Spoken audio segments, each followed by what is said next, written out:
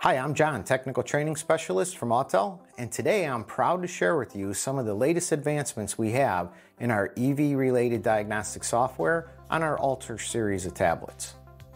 Okay, so once you go ahead and download the EV software on one of our qualifying tablets, you're going to notice that there's quite a few new buttons that appear on the home screen of your scan tool. So to start, we're going to go ahead and select the New Energy green button. And this is going to be the button that you'd want to select for any hybrid or EV related car. Now, as you can see, we have quite a robust selection of vehicles that our EV software will cover. We're going to go ahead and select a high voltage battery pack test. And you'll notice that once we connect to the car, it's going to give us a little bit of disclaimers, some high voltage safety related information. It's going to give us a little bit more helpful information about some PPE devices to keep us as technicians safe. So once I went ahead and did all that, it will start communicating with the vehicle. So this particular vehicle has 3 different rated battery pack capacities. So I'm going to go ahead and select the proper battery pack. At this point, we're going to be communicating with the vehicle. I have a choice that comes up. I have 3 options. I have one option that allows me to go directly to the OBD2 connector. This is great if the vehicle is there and you're just trying to perform regular diagnostics. We also have 2 other options. One is going to be called the Special Plug Diagnostics. This is going to relate to giving me the part number of the OEM style plug for this particular battery pack that I can quickly unplug from the vehicle and plug directly into the battery pack. Or I also have a manual jumper selection.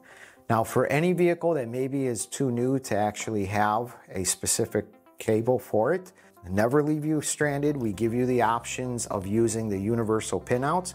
These come in very handy for a lot of the high voltage component tests, as well as some of the battery pack tests. The benefit to this, to us as technicians, is we have the ability to test these components without a vehicle around. So if you happen to be using a used component, you have the ability to quickly hook up and test to it. So once I selected one of the connections here, now it's going to go ahead and communicate with the vehicle.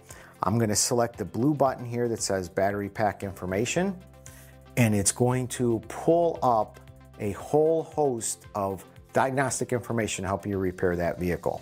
So the first screen that comes up is our module status.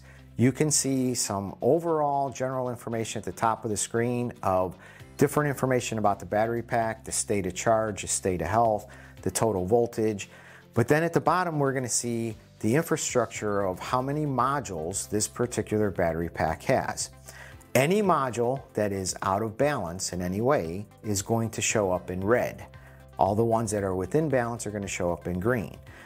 Within every module, there are several cells. So if I touch on one of the modules, I'll touch on the one in red here, it pulls me up some more information. I can scroll on up and I can see that this particular module, module number 1, has a total of 8 cells within it. It also tells me the overall temperature of that particular module. This is very helpful because if I decided I needed to replace the module, at the bottom of the screen I have module locations. If I push on that button, it shows me the architectural layout of how that battery pack is laid out. So I can quickly identify where module number 1 happens to be in the battery pack. So I also have the button at the top of the screen that's called Cell Status. Cell Status allows me to look at the individual cells of all the modules all at once. So I have a couple ways I can view it. If I hit the 4 little squares, it allows me to see all the actual voltages. The ones in red and blue represent the highest cell voltage and the lowest cell voltage from the battery pack, and it tries to balance them to be equal. I can also look at it as a bar graph. So if I hit the little bar graph next to it, again, those same cell numbers are identified. It's just my personal preference how I prefer to look at them. I also can click on the button that says temperature, and now it's going to go ahead and display all the available temperature sensors within that battery pack, as opposed to just an average battery pack temperature that's represented at the top of the screen where it says temperature 155.1 degrees. It's averaging out what this actual battery pack is reading here. At the top of the screen also, we have the battery pack info button. This gives me all the information that I need about this battery pack. Very helpful for trying to order parts from dealerships for components located inside the battery pack. And then the final button at the top of the screen is the other live data button. So here is all the other data that the BMS, the battery management system, is allowing us to see all at once. And just like every other part of your diagnostic tool, if I chose to want to graph one of these signals, I have the ability to go ahead and do that.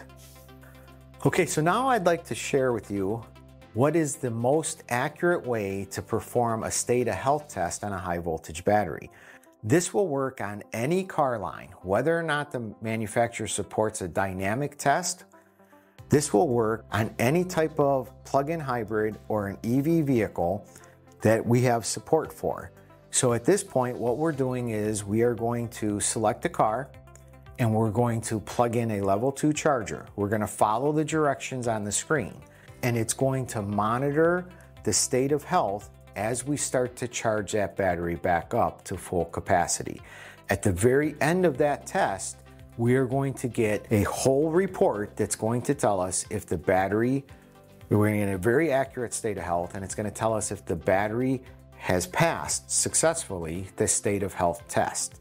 The other way that some manufacturers allow us to do is some manufacturers will support a dynamic test that can be done while we're driving the vehicle down the road. And again, it's very user-friendly. It will tell us once we communicate with the vehicle if the manufacturer supports the dynamic, the loaded test. It's going to tell us how to drive the vehicle. We will just drive the vehicle until it tells us that it has enough information. We're going to drive it under the conditions that it tells us, and then it's going to tell us when it's done performing that test. Now, we also have the ability to test high voltage components. On the main menu of the screen, we have a high voltage component test button. You'll see the high voltage components that we have available to test. And again, just like the high voltage battery test, we can do these tests on the vehicle or off the vehicle, which opens up the whole used part market for you. So we have a high voltage compressor test. We have a DC to DC converter test. We have an OBC or onboard charger test. We have the 48 volt battery test for the manufacturers that are starting to switch over to 48 volt batteries instead of the 12 volt battery. Also the 48 volt motor test and the PTC test, which is the heater element for not only the passenger compartment on a full-fledged EV vehicle, but also can be used in warming up the battery on cold winter days. At this point, we'll start with the high voltage component test of the AC compressor. And now we pull up our list of the available compressors manufacturers that we can test. Now remember, a lot of these different components can be found on several different makes and models of cars, which is why we go by the compressor manufacturer. So if I were to select one of the compressors here, and now notice it gives me two possible scenarios. Every one of our high voltage component tests will give me these same two possible scenarios. One is going to be if you're using the test while the component is still located on the chassis of the vehicle, still connected to all the electronics and everything else. Scenario number two is going to be if you're bench testing the component. So we would select what our application happens to be here. The benefit to this test, any of the high voltage component tests, is number one, it obviously will test the internal electronics of that particular component. But number two, in essence, we're replacing the switch circuit from the vehicle. So it helps you diagnose these vehicles. For AC compressor, for instance, we have a control head in the center of the dash, and we have to push a button to turn the AC compressor on. Our scan tool now becomes that control head when we're trying to activate this AC compressor. And we can test all the circuitry inside the high voltage component of the AC compressor, plus we can test the switch circuit from the car side. So the next component test that we have available to us is the DC to DC converter test. So much like the compressor test that we just saw, I'll go ahead and select the type of manufacturer that makes the DC to DC converter for this vehicle. And again, we have our options here. So here we can have the DC to DC converter being tested on the vehicle or off the vehicle. So I'll just follow the directions on the screen. We have them all listed out for us. I'm going to say OK. My cable connection diagram, it's going to again show me a picture of the DC to DC converter, show me a picture of the plug that I have to perform the back probing of our universal pinout tools. So now we have the ability to test high voltage components. Again, we can test the switch side of the circuitry from the car side, and also all the internal electronics of the high voltage component, all right here through our EV tablet. The onboard charger test. Now this is the component that's responsible for the communication that occurs between the vehicle.